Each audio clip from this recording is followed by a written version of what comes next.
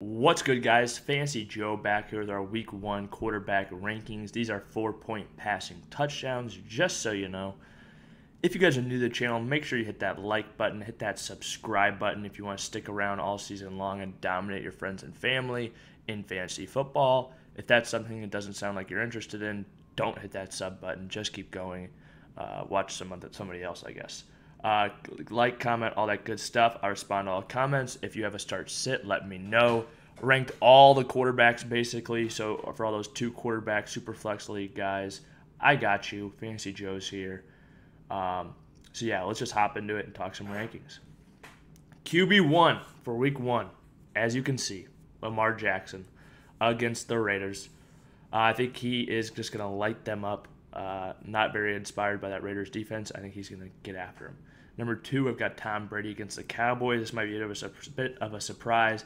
I just think the Cowboys defense is really, really, really bad. And I think that Tom Brady has a lot of great passing options in that offense. I'm high on the whole Buccaneers team this week against the Cowboys. Fire them all up. Number 3, we've got Kyler Murray against the Titans. Another team I think is struggling defensively. 4, we got Patrick Mahomes against the Browns. And 5, we got Josh Allen against the Steelers. A little lower than you're used to seeing them. Really, it's just because I think Lamar and Brady have such good matchups. But firing up Patrick Mahomes, Josh Allen with all steam ahead, I think they're both going to have huge weeks. 6, we got Jalen Hurts against Atlanta. 7, Ryan Tannehill against the Falcons. Ryan Tannehill against the Cardinals, another 2-week defenses. Number 8, maybe another surprise, Trevor Lawrence against Houston. I think he's going to be just fine in his debut.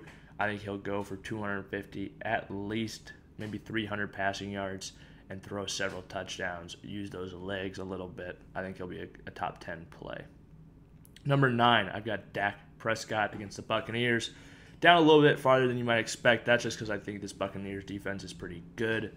We saw what they did to Patrick Mahomes in the Super Bowl, obviously. I think Dak Prescott will be fine to play. I just like some other guys a little bit better than him this week. At 10, we've got Aaron Rodgers against the Saints. Another good defense. Russell Wilson against the Colts. We'll see how they work out with the passing volume. I still think Russell Wilson's going to be fine for fantasy, but he's not always the most consistent. Colts have a solid defense, not a great one. At 12, we've got Justin Herbert with the football team, going against the football team, obviously. They've got a really good front 7. Added William Jackson this year, solid defense. Ryan Fitzpatrick, I'm firing him up against the Chargers.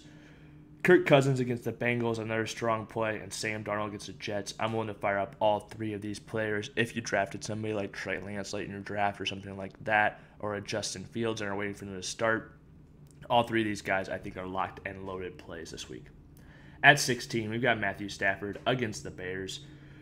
17, we've got Baker Mayfield against the Chiefs. Another thing I want to point out about Stafford real quick, though, against the Bears. I'm not worried about Matthew Stafford facing off against the Bears. He's got familiarity. I butchered that. He's familiar with the Bears. He's played against them before. I think he'll be just fine against them, especially this new passing weapons, new offensive line, all that good stuff. 17, I got Baker Mayfield against the Chiefs. I think he's going to need to throw a little bit more than he usually does. Odell Beckham Jr. is back. 18, we have Matt Ryan against the Eagles. 19, Tyrod Taylor against the Jaguars. 20, Jameis Winston against the Packers. If he had more passing weapons, I think I'd be a little higher on him, but they just have so many receivers down.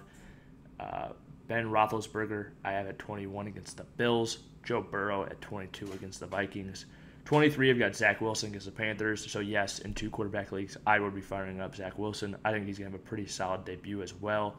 Carson Wentz against the Seahawks at 24. Tua at 25 against the Patriots. Derek Carr with a tough matchup against the Ravens. Same with Tua, very tough matchup for him. 27, I've got Teddy Bridgewater against the Giants. 28, Jared Goff against the 49ers. 29, Mac Jones against the Dolphins. And 30, Daniel Jones against the Broncos.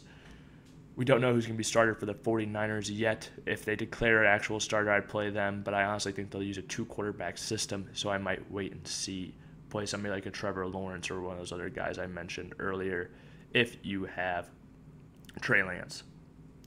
If you guys have made it to this point in the video, please hit that like button, hit that subscribe button, and if you have any questions or comments, any start-sit decisions, leave them in the comment section down below.